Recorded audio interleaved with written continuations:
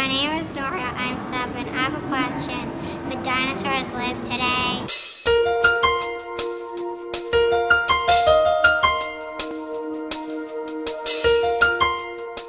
Hi, I'm Kilzer, Senior Science Editor at World Book Encyclopedia. We're here at the Field Museum today to talk about dinosaurs.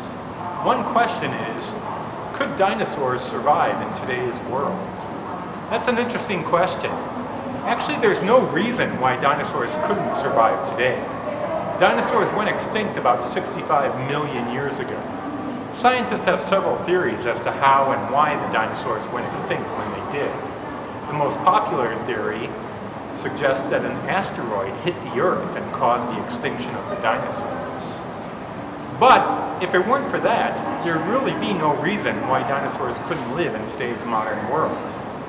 In the northern hemisphere, where winters are cold, dinosaurs probably couldn't survive because they're cold-blooded animals.